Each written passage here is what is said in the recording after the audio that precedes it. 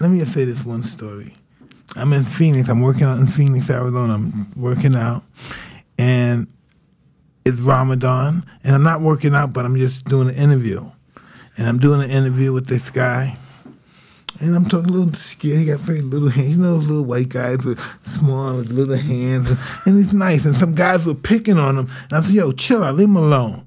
You know, I got my Ramadan stuff on. I think I'm religious. So I come over. I'm talking to him and stuff. He's very tiny, petite little guy. Thank you.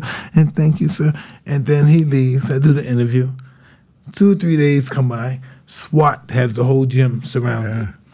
I'm like, wow. And because I went out the night before, and I'm saying to myself, who ass did I grab? Shit, why is SWAT here? And then I said, hey, if I grabbed my ass, it wouldn't be the feds here, right? So I'm saying, what the hell did I do? So they come in, and they show a picture of me and this guy shaking hands. And I'm saying, fuck. This guy's probably to have a lawsuit. I must have did something that got this guy nervous or something. And he said, do you know this guy? And I said, well, listen. I was promoting a fight, and I must have got a little animated, and he may have gotten scared. If anything happened, I'm just sorry. I didn't mean to. And then he snatched the picture back. No, Mr. Tyson, he liked you. He didn't like the 20 people he shot and the 8 that he killed. What? Wow, he was the baseline shooter. He was a serial killer. He was a boxing writer, too. The skinny little white guy that you were... Mike Tyson and serial killer. Check that out. No, really. The skinny little white guy you were describing? Yeah. Mike Tyson.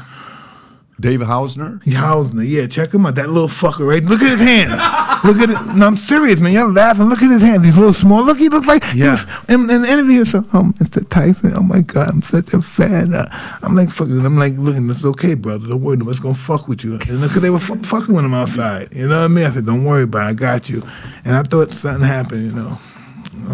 And he turned out to be a mass murderer? Yeah, he shot 28 or something, 8, but he killed 8. Rob, scroll down and see the story. Find out how many people he killed. He killed 8, but I know he shot around 20 of them.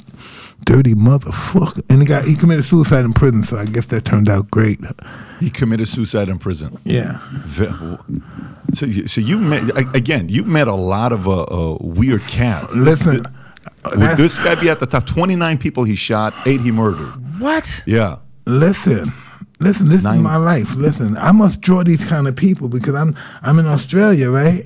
And I'm taking pictures with people, right? And one side of me, after they get the picture, I got the Aryan guy right here, the big beard, and then I got the Taliban guy right here. And it was and that's what it was. Mike Tyson was a local Australian Taliban supporter, and I got the Aryan bike rider on my right, on my left. And I say to my people, hey, man, how those people get close to me like that? You know what they said? They bought a ticket. They bought a ticket. That's what you said. That's what they said. That's what they said. They bought a ticket. So if you like this clip and you want to watch another one, click right here. And if you want to watch the entire podcast, click right here.